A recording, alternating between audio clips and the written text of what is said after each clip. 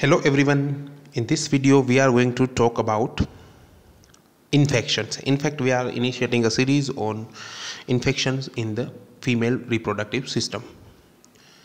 In very first video we will talk about a very frequently asked question, that is of vaginitis.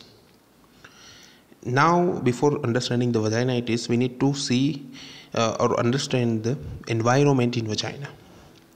The vagina is lined by stratified squamous epithelium, SSE, and the cervix is lined by columnar epithelium.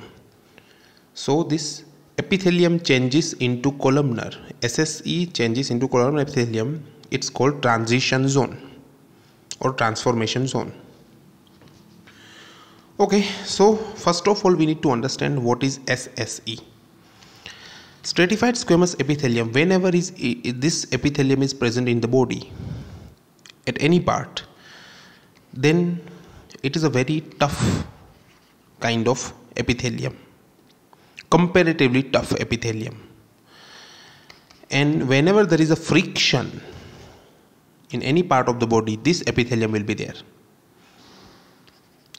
When this epithelium is keratinized, it becomes skin. Keratinized squamous cell epithelium, it generally becomes the skin. SSE is a very tough and also very hard to penetrate for organisms. That's why the skin is the very toughest epithelium of the body. Nobody, even viruses, cannot directly enter into the skin. So, for the example like this is a tire of motor vehicle habituated for friction. Then this kind of epithelium is there even in vagina. This also can be seen as a rugosity of the vagina. So whenever there is SSE, you will find that this epithelium is very hard to penetrate for the organisms. So comparatively safe for the infection. But when this epithelium changes into columnar epithelium, the columnar epithelium is not very secure for the organisms.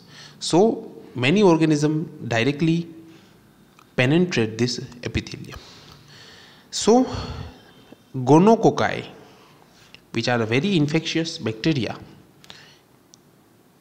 cannot infect squamous cell epithelium. That's why gonococcal vaginitis is not seen. It's very rare. Again, in the vagina there is a special kind of protection system with the infection, with having normal flora of lactobacilli. The name of the lactobacilli comes from what? Whenever there is a estrogen in the body, it will make particular cells in the vagina, and they will have abundant amount of glycogen in their cytoplasm. So this glycogen will be converted into lactic acid by this anaerobic bacteria, that is lactobacilli. And because of this lactic acid, their pH will be acidic or around 4.5. So vaginal epithelium is acidic epithelium, and that's why it's again also becomes resistant to other pathogenic organisms. And because of abundant amount of lactobacilli and acidic environment, the vagina is comparatively very resistant for any infection. But again, you need to consider one thing also, that yes, this kind of environment is only possible in the estrogenic state. So whenever there is a estrogen in the body, the vagina becomes protective. For example, in the follicular phase, in the luteal phase, the vagina is protective. But once the menstruation starts, because of the decrease in the estrogen and the blood flow, the acidic environment changes into the alkaline, and that's why they are more prone for infections. So this period of menstruations, it's a prone to have infections. So again, whenever there is no estrogen, it happens before puberty and after menopause. Again, the vaginal environment is changed. The dormant bacteria will be lost, alkaline pH will be there, and they are prone to infections. And so what we do the treatment for this, let's say postmenopausal vaginitis, we give them estrogenic cream. Okay, so now traditionally the vaginal infections are described as three basic infections: bacterial infection, fungal infection, and parasitic infections. Bacterial infection is bacterial vaginosis. Bacterial vaginosis. The fungal infection is also very common, and the Candidiasis is the organism Candida is the organism which makes most of the fungal infections. Parasitic, like Trichomonas vaginalis, the name itself given Trichomonas vaginalis. Why? Because it has a very common infection for into vagina. So let's talk these three infections in comparison, because it will enhance your learning experience. And these infections are just asked as it is, so it's very important to learn. It's very simple. Let's start with the bacterial vaginosis, Candidiasis and Trichomonas vaginitis. The organism in bacterial vaginosis is, most of the organism is Gardnerella vaginalis. It can be have Coccobacilli, Lactobacilli, multiple bacteria are involved in bacterial vaginosis. Not a single bacteria is involved. But the most common is what? Gardnerella vaginalis. If we talk about Candidiasis, the Candida albicans species is very common. And here you already know Trichomonas vaginalis, a flagellate protozoa, is a cause for infection. This bacterial vaginosis is the most common vaginitis in the women. And when there is a estrogenic state, the most common vaginitis becomes Candida albicans, because it's the only fungal infection who can survive in this acid environment where the pH will be less than 4.5. But this Gardnerella vaginalis and Trichomonas vaginalis only can occur in alkaline, comparatively alkaline acidic alkaline pH of the vagina, that is more than 4.5, pH more than 4.5. This two infection has vaginal infection or vaginal pH more than 4.5, except Candida, which is the pH is less than 4.5, that is acidic pH. Now this is the very important line, that the clinical feature, the type of vaginal discharge. And this is very important also and clinically relevant also.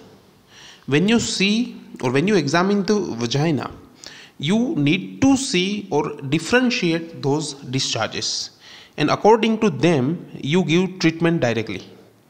Because once again, investigation has a very less scope in this disease. For example, we don't investigate each and every vaginitis. But what we do, we directly do symptomatic syndromic treatment. That means we directly prescribe the medicines, just seeing on the clinical features. So it's very important to identify the particular discharge.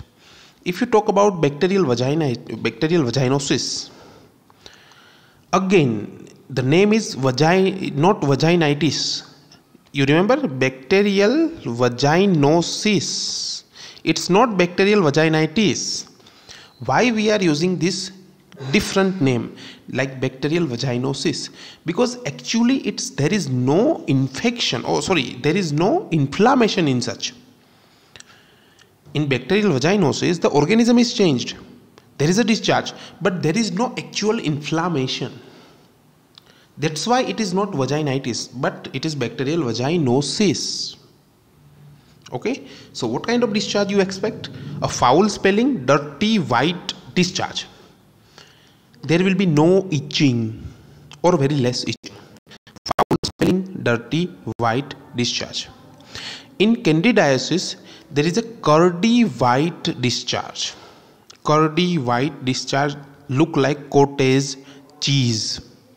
and it has having an intense pruritus because there is inflammation. And if we talk about Gardnerella vaginosis, Trichomonas Vaginitis, in this thing you will get frothy greenish yellowish discharge. Okay, frothy greenish yellow discharge is seen, and the look of the vagina is angry looking, strawberry vagina, and the name given is strawberry looking vagina. So once you decide to investigate those discharges, what you do? You just do nothing. You take those discharge, put in on a slide and see in the microscope directly. In the bacterial vaginosis, you will find clue cells. We will further discuss in the video what is clue cell. In the candidal infection, fungal infection, you will find pseudohypha.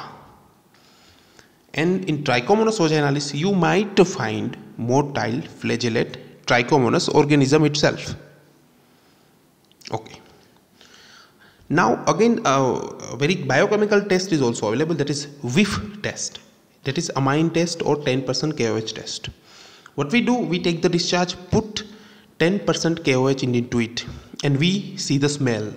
If it is a fishy odor, then it is a positive Whiff test, and that will be seen in bacterial vaginosis. It is negative in Candida and Trichomonas vaginalis. Now the treatment. The antibiotic of choice is metronidazole in both bacterial vaginosis and Trichomonas vaginalis. And in candidal infection, the antifungal is used fluconazole. Okay. So metronidazole, clindamycin is the clindamycin cream is also available. Pessary is also available. So this is how you need to see the each and every discharge. Now we will see some visuals of this discharge.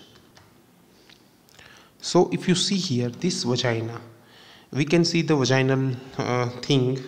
This is a cervix, this is a cervical opening, and this discharge is a white discharge. This can be a normal discharge, but if it is increased in quantity, then it will be, we can think that about bacterial vaginosis. This kind of discharge, cottage cheese like appearance, it is seen in Candidiasis or fungal infection of vagina. This discharge you see is a greenish discharge, and you can think about Trichomonas vaginalis. This is the strawberry looking vagina which is seen in Trichomonas vaginalis. So these are some images. Now we will talk about Whiff test in a different video in the next video. Thank you.